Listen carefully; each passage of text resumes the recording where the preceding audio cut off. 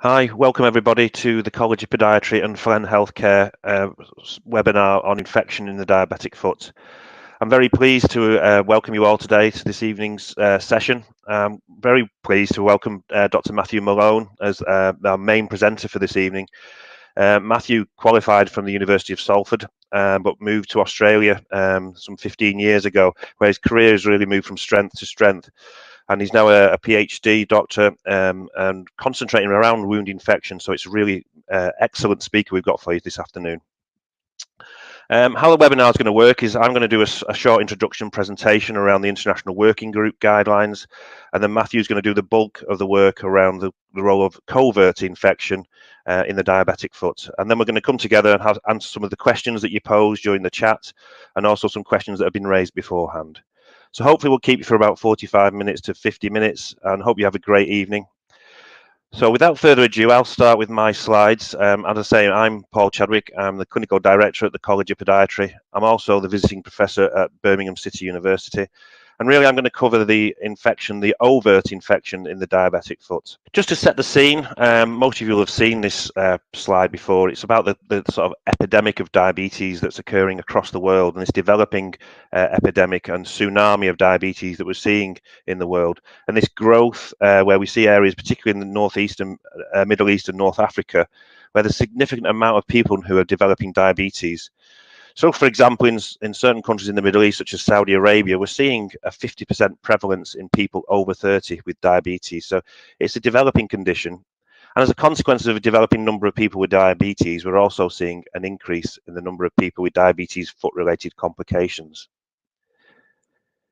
If we take this back to what's happening in the UK and the country that we're working in, there's around 8,500 amputations, minor or major, per year in the UK between 2013 to 2016, around 160 amputations per week. And that's increased from the 135 amputations per week. That's a decrease in the number of major, but an increase in the number of minor. And actually, this figure of 23 amputations a day has increased in the 2 years to 25 amputations a day. So the figures have actually increased since this slide was written. More importantly, as well as this 1 billion cost on the number of amputations and the management of diabetic foot disease imparts, is the social care cost. And we know that that's around £14 billion for people who can no longer contribute to the social system, can no longer be employed, for example, and therefore costing the NHS and the social care system around £14 billion. So there's a major impact on both patients in terms of amputation and comorbidities, but also on society itself. One of the things I try to bring into these presentations is the mortality associated with diabetic foot disease. If you look at this slide, and it's a very good slide, I feel, and it demonstrates the sort of campaign and the awareness around some of the more common cancers that we see in society, such as prostate, breast, and Hodgkin's lymphoma. But when you look at the 5-year mortality associated with neuropathic foot ulceration, so that person who attends your diabetic foot clinic with a neuropathic foot ulcer, around 50% of them will be dead within a 5-year period, which is larger than all the 3 common cancers combined. We don't see campaigns or social awareness around this, but the association of diabetic foot disease and mortality the awareness needs to be raised across society generally. So moving on to what we're here to really talk about is the management of diabetic foot ulcers and the local management of diabetic foot ulcers. We know that this presentation has been named Time is Tissue, and normally that clock might move around, but it hasn't today. It must be stalled. It's probably because it doesn't know whether it's in Australia or in the UK. But we know the infection is the destroyer of the diabetic foot. It's usually the final pathway to amputation. So often people have a neuropathic foot ulcer, neuroischemic foot ulcer, and they get infection on top of that, and that drives the amputation. So let's think about what the guidance tells us about the management and diagnosis of infection in the diabetic foot. Clinicians should evaluate the patient presenting with a foot wound on 3 levels. The patient as a whole. Do they have any systemic signs and symptoms of infection? The affected foot or limb, is there any spreading cellulitis? And finally, the infected wound. What's the depth, the position of the wound, and any associated cellulitis or redness with that? So think about it, not just about the foot, but also around the 3 areas, the limb and the body. When we're performing a diagnosis, or when we're undertaking a diagnosis, it should be based on the presence of at least 2 classic signs and symptoms of inflammation: heat, redness, pain, swelling, induration or prurient secretions. So heat, redness, pain, swelling or discharge. And we need to remember that pain may be masked due to neuropathy in patients with diabetes. So 2 of these 5 indicates a diagnosis of infection. What you should do then is document and classify the severity of the infection based on its extent and depth and the presence of any systemic findings of infection. So remember, it's important that infection is a clinical diagnosis based on 2 of the 5 signs and symptoms of inflammation: heat, redness, pain, swelling, prurient or indurant secretions. So 2 of those 5, when the patient is at risk, it gives you a diagnosis of infection. You obviously need to exclude things like trauma. If someone's fell over and fractured the foot, that will give you some pain and swelling and inflammation. When a patient with a wound where you've got heat, redness, pain, swelling or discharge, 2 of those 5, you can make that diagnosis of infection. So when we're classifying infection, we move through 4 stages. One is no infection, so there's no heat, no redness, no pain, no swelling or no discharge, or only one of those. So we don't see any with this picture here. There's no redness there. There's no associated heat or swelling. So we've just got a nice wound that's got a little bit of local maceration, but it's on its way to healing. We go from no infection to mild infection, and that's where we have an ulcer with less than 2 centimeters of erythema around the wound, but with no deep structure and no systemic signs. So there's 2 centimeters of redness, some swelling, some heat or pain or some discharge, but there's no deep structure or no systemic signs. So there's no tendon, there's no bone. If we move on, we then have the moderate infection, where there you've got more than the 2 centimeters of redness, or there's deep tissue involvement. So the patient may have bone or tendon involvement. And if you see this picture here, you can see that there's an ulcer there on the dorsum of that little toe, but the ulcer tracks right the way through into the interdigital area. So the ulcer involves bone. And if you look at the x-ray, you can see bony changes. So the patient's got a moderate infection, but crucially, the patient feels well. So there's no systemic signs and symptoms of sepsis. And then we go on to severe. Severe infection is where we have spreading infection, so that redness spreading beyond the 2 centimeters. We also may have deep structural involvement, such as bone and tendon, but also crucially, we have signs and symptoms of sepsis. So patients would have an elevated temperature, an elevated white cell count, etc. So these, you can see that gradual progression from no infection, mild infection, moderate infection to severe infection. And that we should be classifying patients according to this system. One of the things the International Working Group does help us with is this latest guideline in 2019, is that sometimes it is difficult to suspect frank infection if patients do have neuropathy or a lowered immune response, so you don't get the classic signs and symptoms of inflammation. So what they suggest in a person with diabetes and possible foot infection for whom the clinical examination, so you can't detect whether there's any heat, redness, pain, swelling or discharge, or the signs are slightly reduced, is equivocal or uninterpretable, consider ordering an inflammatory serum biomarker such as CRP, ESR, and perhaps procalcitonin as an adjunctive measure for establishing the diagnosis. So remember, it's a clinical diagnosis, but if you're unsure, these are the other things that you might want to throw in. In a person with diabetes and suspected osteomyelitis of the foot, we recommend the combination of the probe to bone test. So that's the easier, using a blunt-edged probe to palpate the base of the wound to see if you can feel bone, an ESR or CRP or procalcitonin, and plain x-rays as the initial studies to diagnose osteomyelitis. And that's a strong recommendation from the International Working Group, with moderate evidence to support it. So how do we treat the infection, the overt infection of the diabetic foot? Well, we need to consider what the likely or proven causative pathogens are and their antibiotic susceptibilities. We know that in an antibiotic naive patient, for example, where the wound is fairly new, that we'll most likely see gram-positive cocci. So in the first line, we would tend to use something that's active against a gram-positive cocci, such as Staph aureus. So we'd use something like flucloxacillin.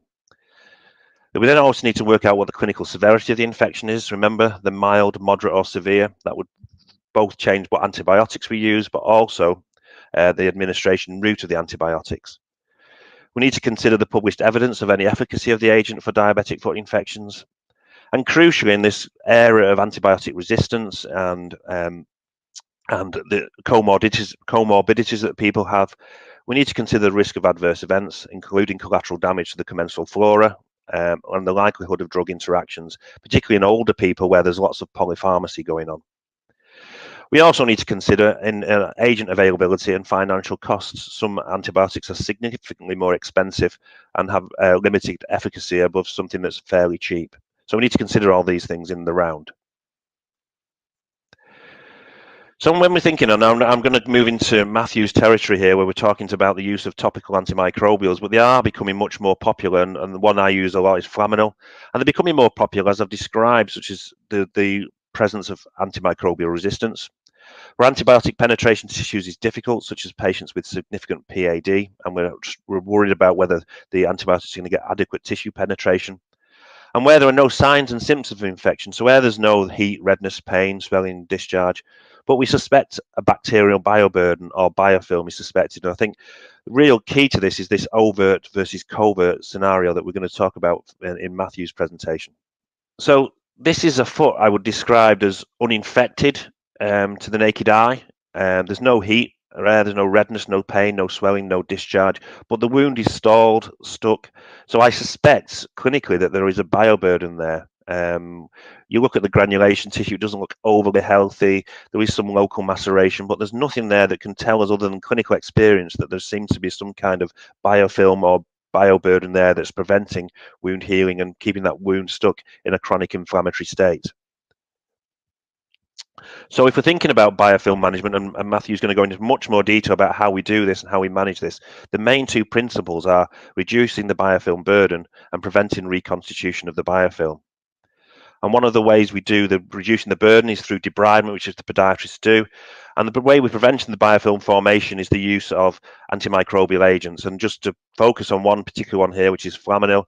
And there it shows that once you get the concentration of the active ingredient, which is the glucooxidase, lactoperioxidase, and glycol, it prevents beyond 0.0125 weight per volume of GLG. You actually get that prevention of the formation of a biofilm, in this case a Staph aureus biofilm.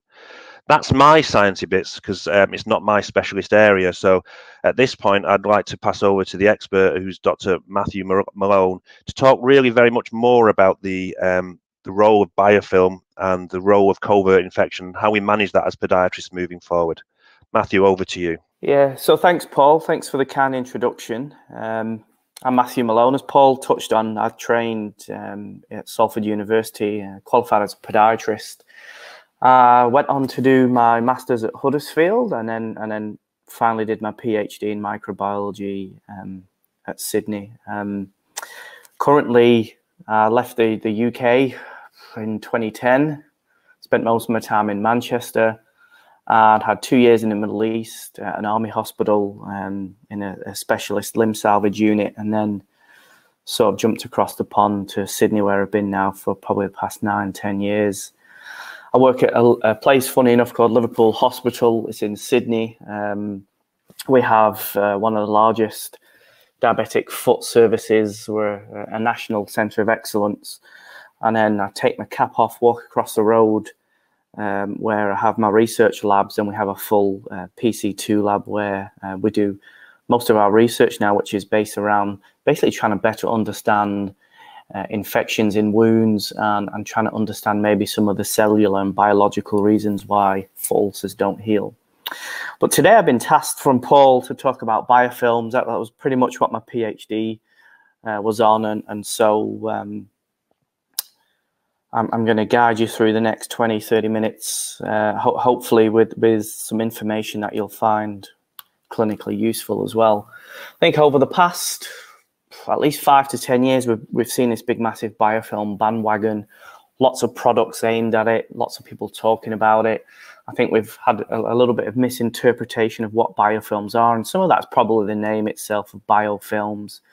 But essentially, look, they are just bacteria, but they behave a little bit differently. They have slightly different metabolism and growth. So as Paul touched on, we're talking about covert infection, and they're typically what we come to assume as being caused by planktonic free-floating bacteria. They have a lot faster metabolism and growth rates. They can produce large amounts of virulence factors which incite a host response that we clinically see as inflammation and a clinical infection. But biofilm bacteria are different. They tend to aggregate like clumps of grapes. They can attach to a surface. That can be a living surface or a non-living surface, but they can also attach just to each other in aggregates or clumps and just float in wound fluid. One of the features is they can create their own sort of protective matrix that we call the EPS, or extracellular polymeric substance. And when they come together as an aggregate or as a community, they start to behave differently. They alter their gene expression for their behavior and for their growth, and they slow their growth rates down. And their behavioral changes that you see sort of bring around these quite unique characteristics that we see, in particular protection from host defenses. So the host immune system doesn't do a good job at trying to clear them, and they become highly tolerant to many forms of antimicrobials, antibiotics, and disinfectants, to many times the therapeutic concentrations required to kill planktonic microorganisms. And the research that I've done in the past has shown that probably over 70 to 80% of chronic non-healing wounds that are not responding to standard of care are likely have biofilm complications. And when we talk about biofilm, I want to make this really, really important that the key message is when we talk about biofilms in wounds, what we're actually talking around is chronic infections, because that's what biofilms induce. They induce chronic, localized infection in a different clinical picture than we may see than an acute rip-raging infection that Paul's touched on, and generally tend to have a lot less observable features or covert features, and we're going to touch on that a little bit. And that's typically because they change the way in which they behave. And when they cause, or in wounds and cause chronic infections, some of the downstream effects of them being there and causing a chronic infection is that they may contribute to delayed healing as well. There's been a little bit of research that has tried to link causality with biofilms. So biofilms directly induce a delayed healing.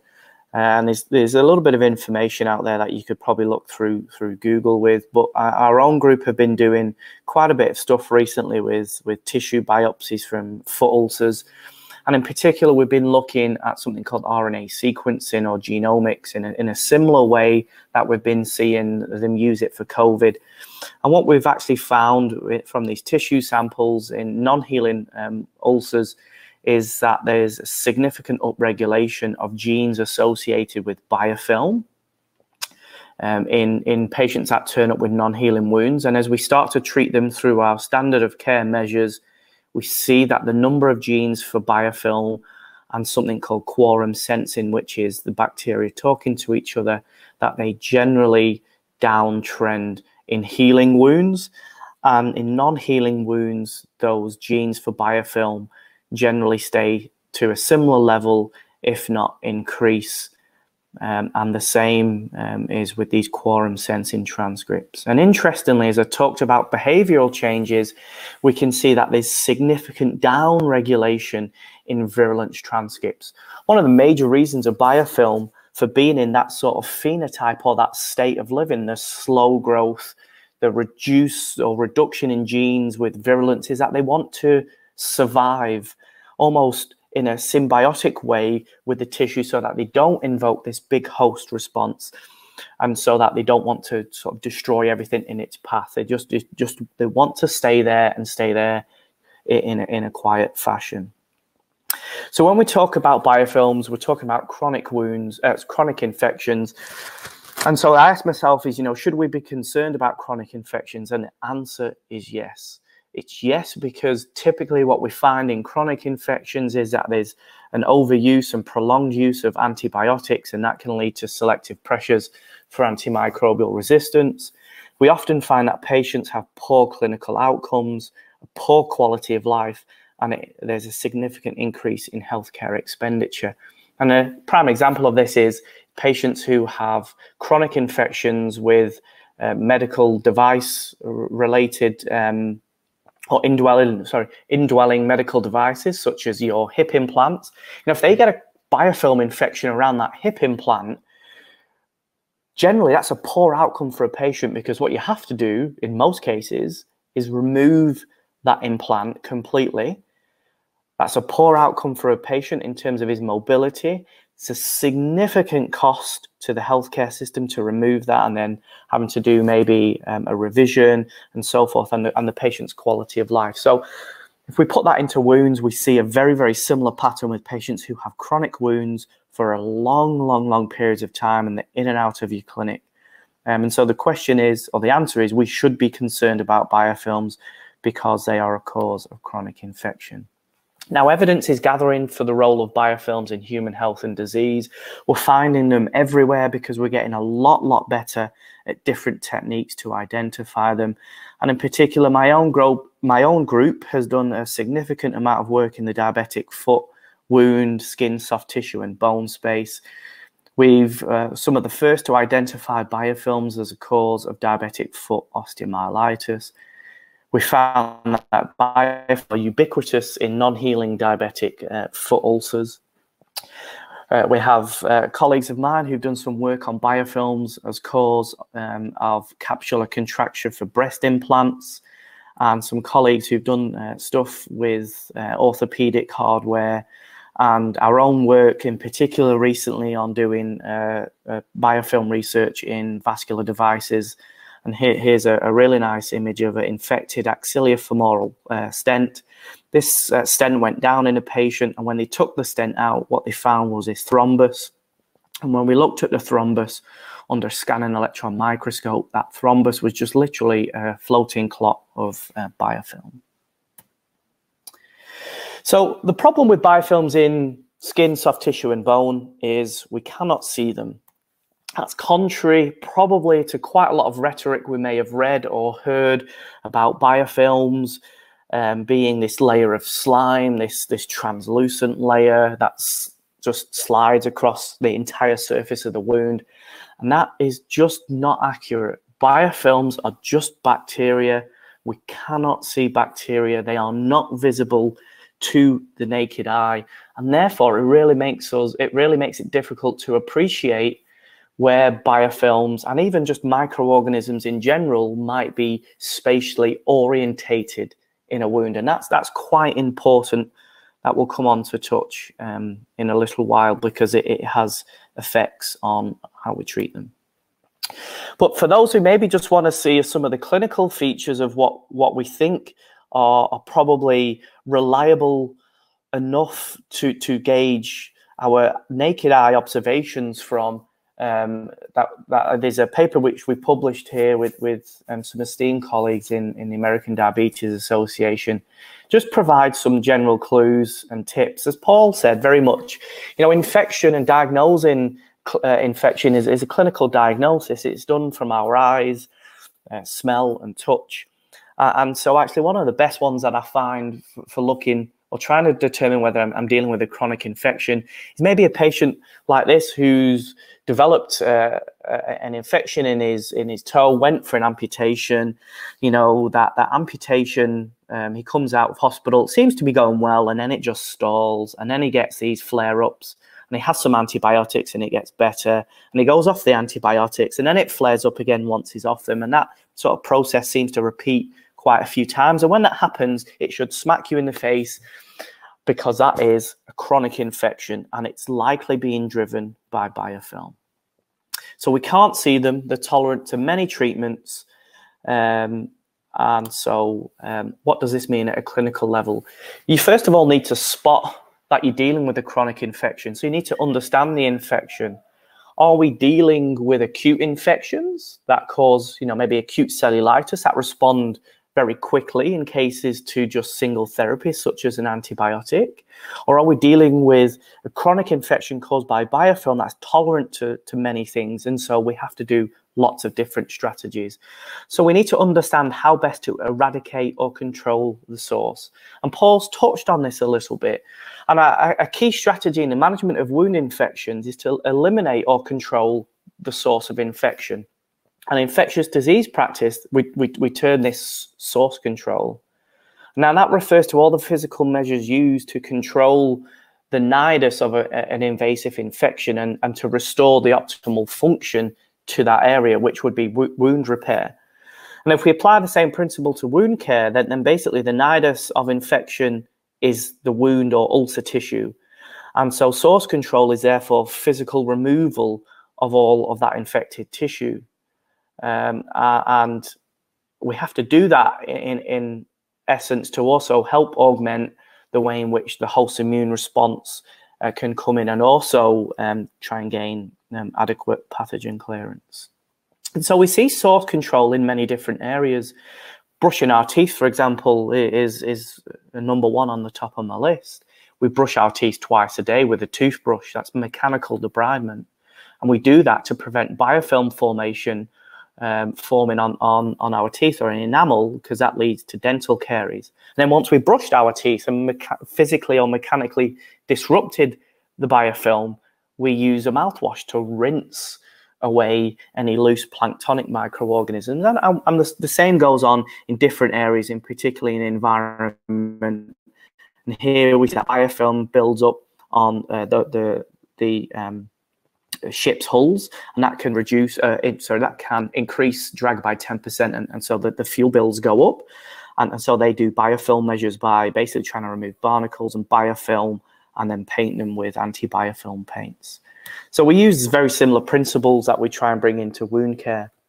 So part of this management of biofilm in wounds, I was part of a global expert group, and we published a consensus guidelines back in 2017 now. And one of the key things we developed from this was something called the step down approach. And it come from being in a room with guys and saying, you know, what often happens when we're in clinic is we try these things, we'll try this, and if it doesn't work, we'll try the next thing. And if that doesn't work, we'll try the next thing.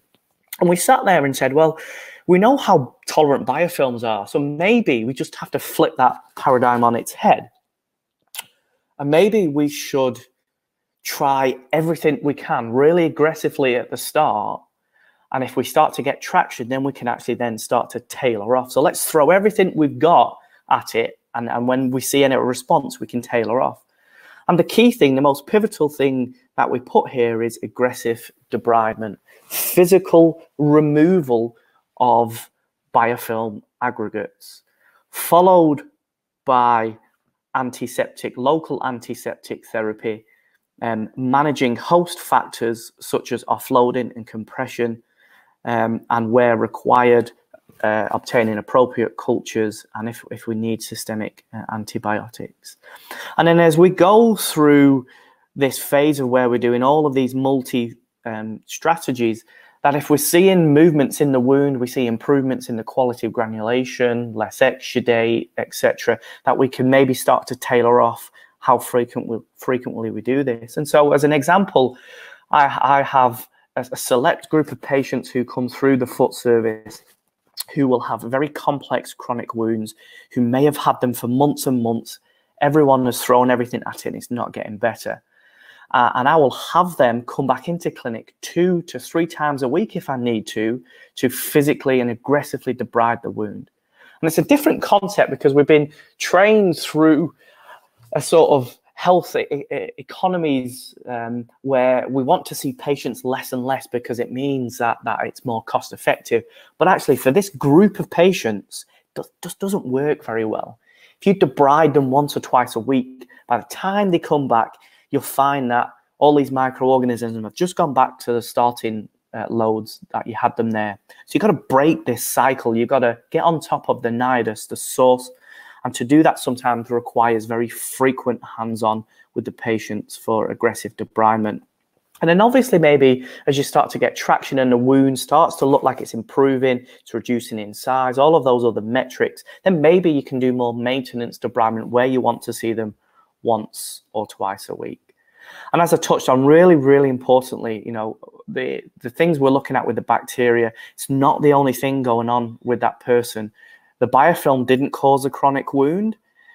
Other things cause those chronic wounds. The poor host immunity, you know, peripheral neuropathy, a lack of offloading, nutrition, mechanical stress, friction, social or environmental factors, and perfusion. So all of these things, as Paul touched on, is you have to go and tick off all of these things as well. It's not just I'm going to debride, I'm going to stick maybe this antimicrobial on and it's going to get better. You've got to actually start tackling all of these things in as well. And that's part of approaching the patient from a holistic approach.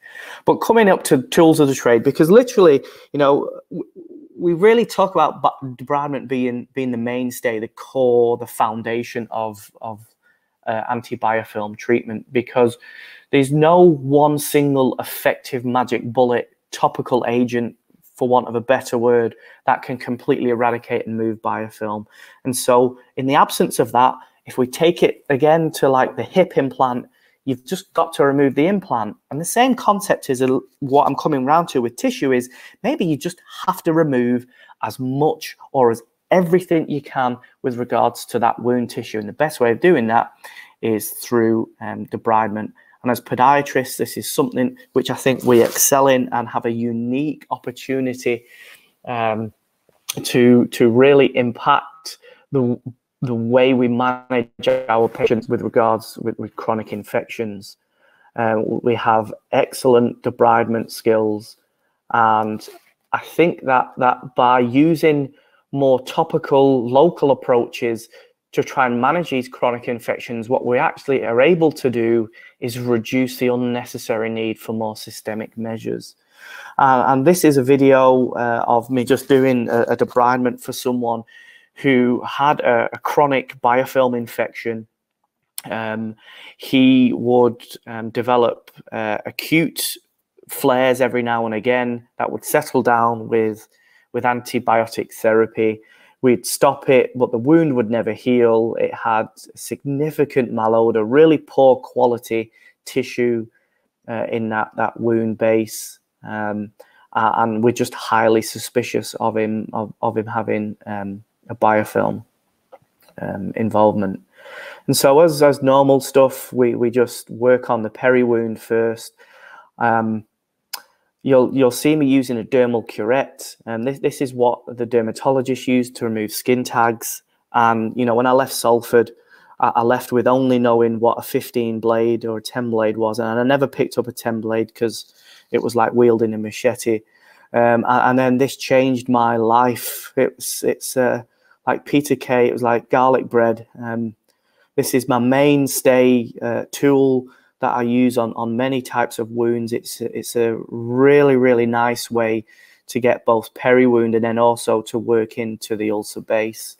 And so what we know from samples of tissue samples that I take frequently in clinic, that we think this really sort of granulation tissue stuff here is, oh, it might look quite healthy and stuff, but actually, you know, look, there is a huge amount of microbial load that's hanging around in these. And you've actually got to get in there and also try to curette and debride that wound bed as much as you can. Now, you sort of look at these patients and you go, well, why would you not do surgical debridement? And in a lot of patients where I can, we will promote surgical debridement as our first option because it's significantly faster at resolving and removing the source of infection because you can be more aggressive. But there's also reality. Many of our patients don't want surgery. If every patient we had with a chronic wound had to come in theatre, there'd be no theatre time. And so we do more conservative measures where we have to stage our debridements and do it on a risk assessment where, you know, we don't just go in and try to remove everything because we will not be able to control any hemostasis, for example. So we're doing staged debridements here where we We just work on as much tissue, non-viable tissue as we can, and then we'll augment that with topical antimicrobials. So I'm still working in here, trying to get in some of the undermining, trying to get in some of the edges, and then I start to get to work on the base and just physically curetting that base. And again, the thing with biofilm is they don't just form on the surface of wounds.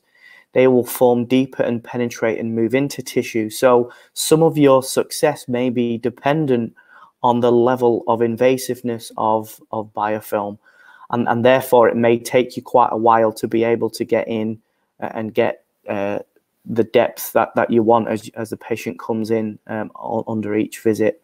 And again, sometimes where we're not winning, we just have to say, I'm sorry, but we're going to have to do something surgical.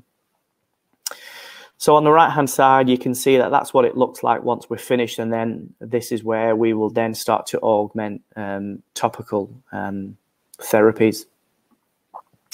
The same again, a patient with a chronic wound. This guy had 4 revisions as an inpatient, 4 revisions for infection that was just not resolving. Now that tells you that this is a classical chronic infection where the surgeons have tried to maintain as much local surgery as they can without going to a BKA.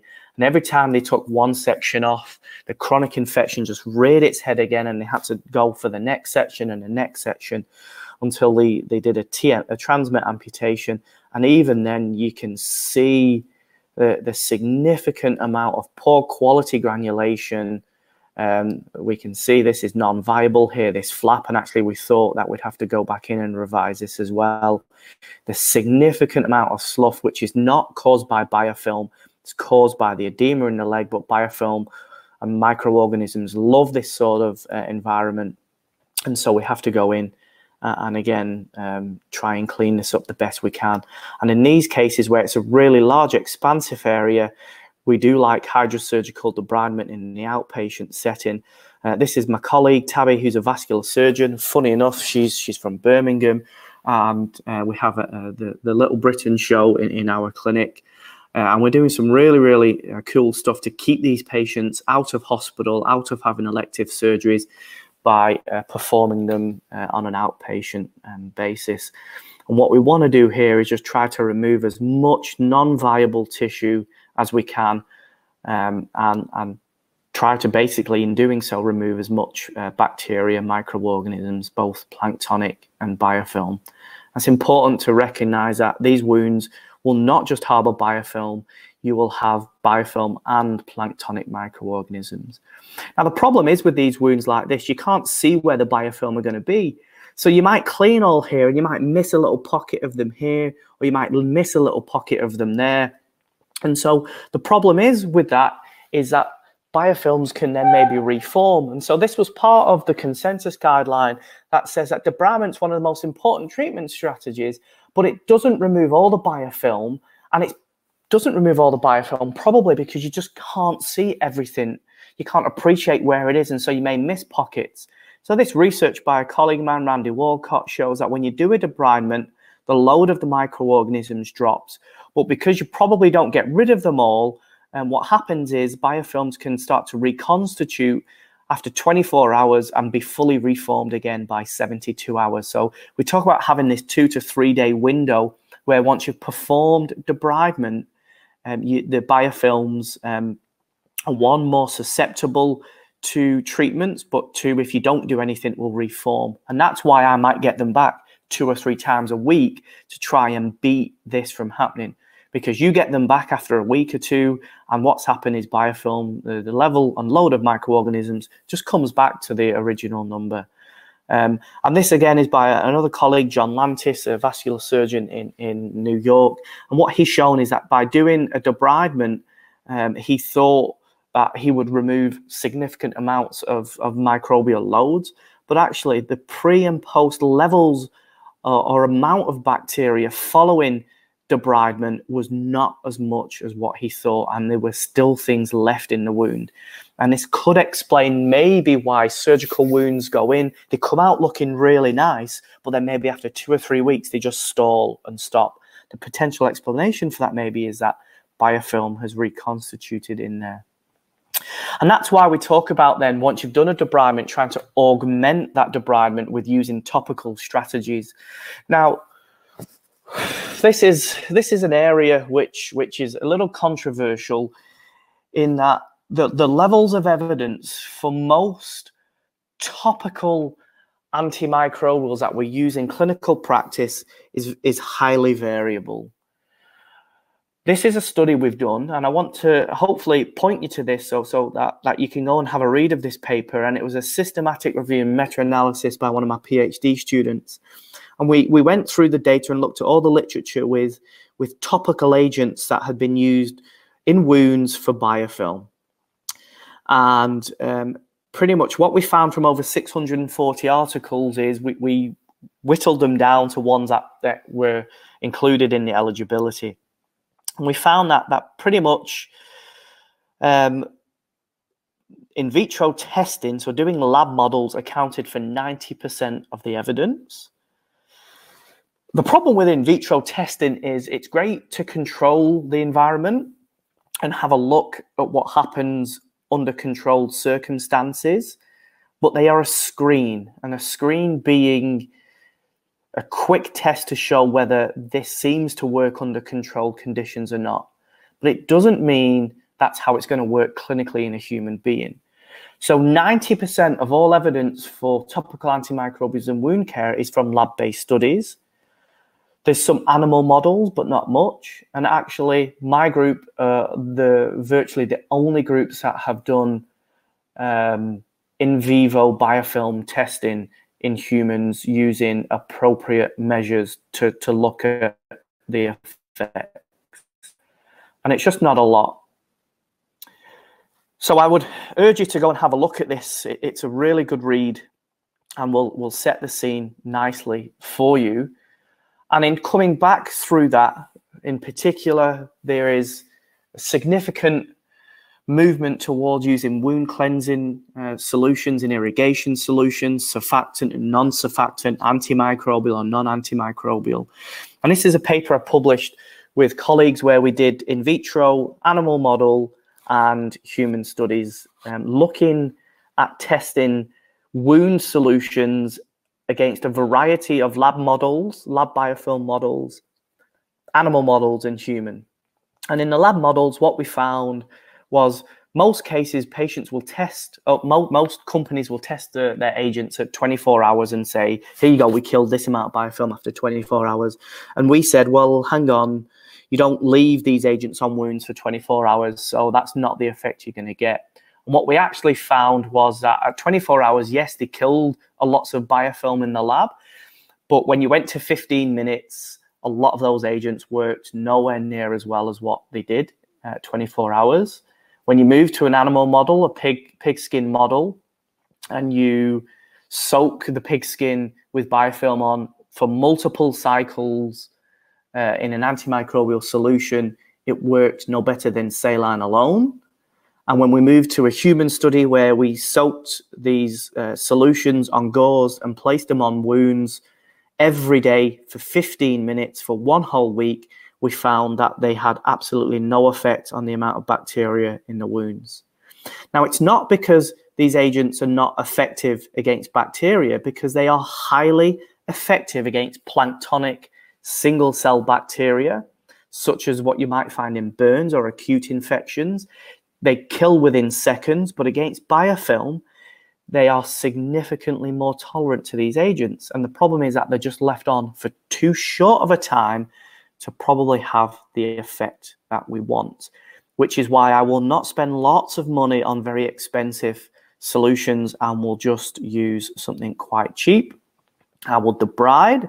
I will use an antimicrobial solution, something that's cheap, to quickly just cleanse up and clean up anything that's loose, any planktonic cells, any non-viable tissue that I've left. And then what I'll move on to is something which I can keep on the wound. Now, there's been a bit of talk about silver dressings and whether they're effective against biofilm. They are highly effective against planktonic bacteria. And so in burns, for example, silver is highly effective, maybe highly effective in acute diabetic foot infections. But the problem is with silver against biofilm is that it's not a great level of evidence to say it has a big effect against mature biofilms. And there's a few reasons why. Typically, the concentrations of silver in most of the dressings are just far too low to have any effect against biofilm. And the other one is that the ionic silvers, for example, can interfere with the EPS on biofilm. And so let me just show you this. This is a classic picture. This is my scanning electron microscope of an amazing diabetic foot ulcer with a chronic biofilm infection. And we can see that these cells here, these are cocci cells. This is actually probably a fungal cell. But you can see that the biofilm is not this homogeneous layer of slime over the surface of the wound. It's highly complex. It's a 3D structure. Some cells are on the surface. Some are hidden really deep under this matrix. So you can appreciate how compounds or antibiotics or silver that come into contact with this EPS can be deactivated by its charge, because it actually has a different ionic charge that can chelate and deactivate the silver itself. And so this is one of the primary reasons which we think silver doesn't have or is not highly effective against mature biofilm, but also is probably true for many other compounds as to why they just don't seem to be highly effective against biofilm. And the other is you just can't get at these cells that are really deep in the biofilm. And often these cells that are really deep in the biofilm, they switch off their metabolism virtually and just lay sort of dormant. And what that does is remove the target for antibiotics. So antibiotics are not that effective against biofilm cells that are located quite deep within the biofilm. And also, as you move through this structure, there's different oxygen gradients, and that can also mess with your compounds. So this picture really lets you appreciate biofilm in its glory. So look, when I come to look at applying a topical agent, what I do want to know is when I'm going to use something is that there is at least some level of evidence for its efficacy against biofilm. Okay, and if that's in vitro, then fair enough. If you've got lots of in vitro evidence, animal model, and even some human in vivo data, then you know that's probably going to be the highest level of evidence that you can get in the absence of there being any true randomized trials. A lot of stuff is in vitro, clinical or observational studies. You want something that has a broad activity though, and is preferably bactericidal and not static, because you want something that's actually going to try and kill bacterial cells rather than just prevent its growth, especially when you're dealing with mature biofilms that are well established in wounds. Conversely, maybe once you've done a surgical debridement, maybe there's a role for biofilm prevention in agents that can be static, for example. But for the bulk of wounds that come in your clinic, you're going to want something that's broad ranging, it's not selective, and will have a bactericidal effect. You want something which is going to offer a sustained release as well, because you don't want it just to dump everything at once and then 2-3 days later, once that biofilm starts to reconstitute, you're left with nothing, no topical antimicrobial, and the patient's not coming back to you. So you do want something that's going to try and keep having some sort of effect between the appointments that you see them.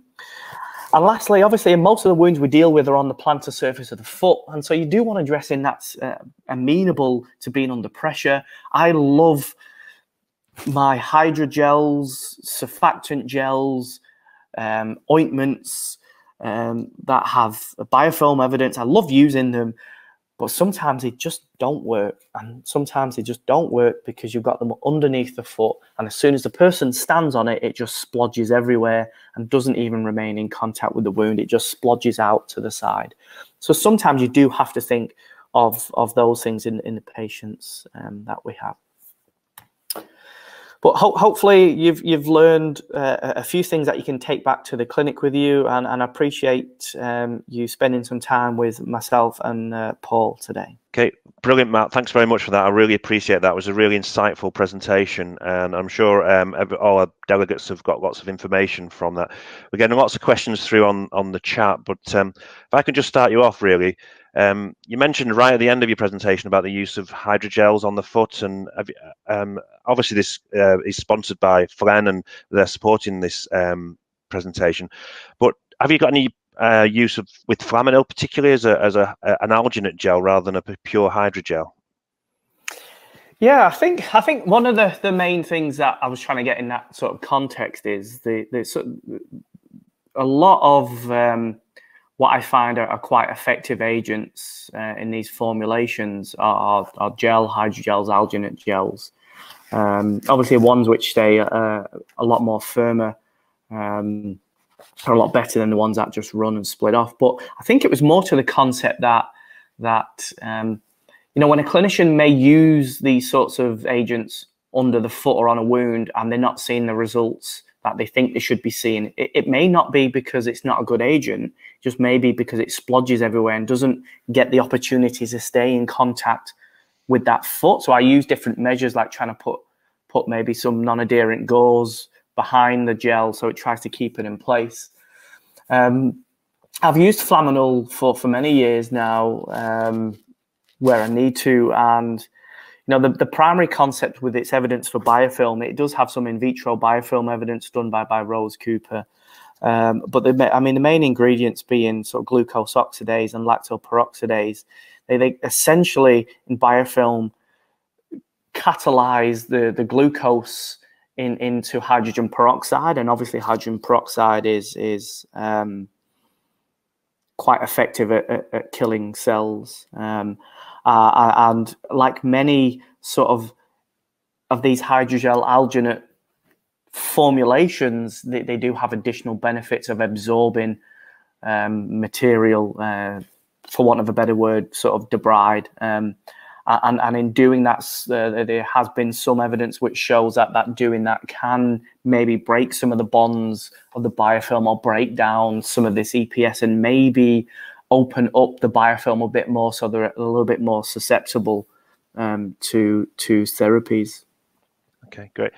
One of the interesting things you mentioned, and we've talked about previously in offline conversations, is this sort of 2 to 3 days of bringing people back into clinic, and that's not a normal practice in the UK. Is that something you would recommend doing more frequently, or what happens if we can't bring back patients into clinic on that regular basis? I mean, for me, the answer is yes. In part, we're talking about typically a small population of our patients that will have complex chronic wounds. And so if you look at the service, I'm in the high-risk foot service at Liverpool Hospital, we only do high-risk foot service every day. We don't do normal podiatry. So for us, our whole model of care is geared around managing complex wounds. And within that, we've built into the model of care to be able to do this, because what we've just found is that, you know, if we just see these patients once a week or once every 2 weeks, we just never manage to get on top of the problem. So they'll come and see us, specialist unit, we go off the nurses will manage them. They unfortunately don't get debrided because they don't have a competency skill where we are.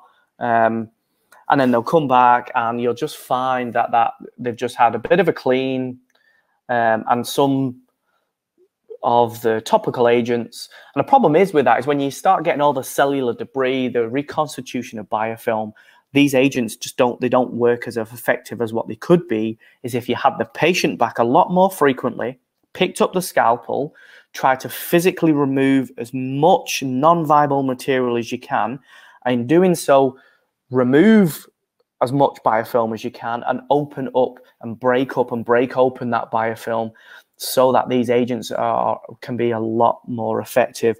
And so I think it's a problem if we don't move to a concept for some of these small population of patients where we see them more frequently. We have to break this vicious cycle sometimes, and sometimes the only way to do it is just to get them back a little more frequently. And if that means doing it for 1, 2, or 3 weeks, I'm fine with that, if then I can actually then tailor them off and they actually heal and do better a lot quicker, rather than have them going for 6 or 12 months, you know, where you're just seeing them on and off, you know, for every couple of weeks. But yeah, I mean, the point you touched on as well is if it's not amenable in your model of care to do that, then what you want to do is try and get them back at least once a week, give them a really good debride, and then try to use something that is effective in having a more sustained release over a period of time till you're able to see them again. Okay, great. I mentioned in my presentation about managing sort of overt infection and the use of antibiotic therapies in that. And I just wondered, because we get these patients where we need to attack them from both ends, because you mentioned about biofilm formation. So there'll be planktonic and biofilm, I presume, in some of the wounds that we're seeing. Would you ever use antimicrobial dressings and antibiotic therapies combined, as well as your debridement? Oh, most certainly. Yeah, I think I try not to complicate the picture, but there is another complexity that I find with a chronic infection. And so I actually find that if you look at a wound, there's a couple of different presentations that you find with patients that come in with wounds. So you'll have acute wounds, and patients may come in with acute infections. Then you may have a chronic wound, and a person comes in and also has a chronic infection. But you can also have a chronic wound where the patient experiences an acute on chronic problem. So they actually develop an acute infection or signs of an acute infection in what is a chronic wound, chronic infection. And there's a few reasons for that. We think it's because we know there's not just biofilm in these wounds, there are also planktonic bacteria.